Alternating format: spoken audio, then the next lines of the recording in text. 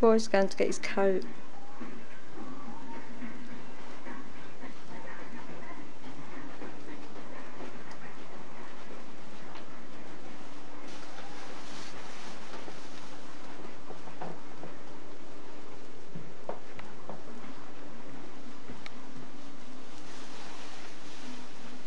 Would you like to explain your coat?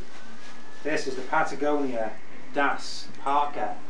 Stands for Dead Airspace, and it's a full-on belay jacket that will keep you warm in any weather, as used by Steve House on Nanga Parbat, the world's biggest wall, 5,000 vertical meters in Pakistan, where Reinhold Mester's brother died, and Thomas Humar met his death recently.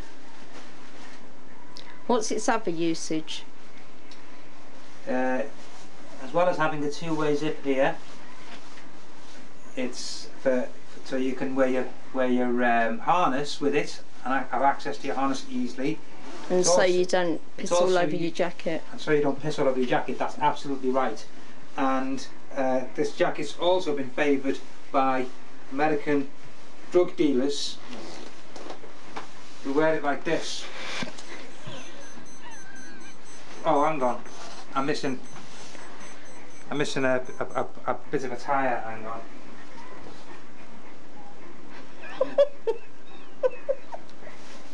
For the full-on Detroit drug dealer look, you need to put your snood on like this. Right? And get your snood on. Stick your ugly cap on. Stretch fit. For men. Where's your bling? Right? And what function do all the zips have in that jacket when you're a drug dealer? When you're a drug dealer, right? And a car pulls up, they're going to do a drive-by shooting. You're shitting yourself, but you know that in your jacket you've got your Uzi submachine gun. Standing on the side of the street, a car comes along and you say, "It's that motherfucker Marvin. We've been after him for ages." Not Marvin. Unzip your zip, grab your Uzi.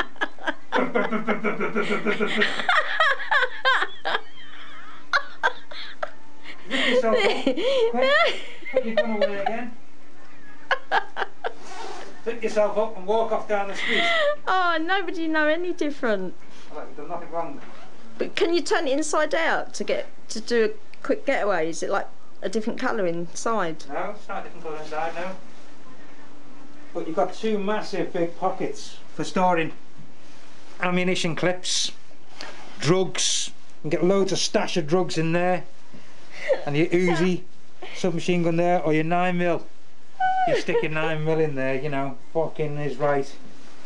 And off your pop, ready to go. It's really warm. Cosy. Cozy?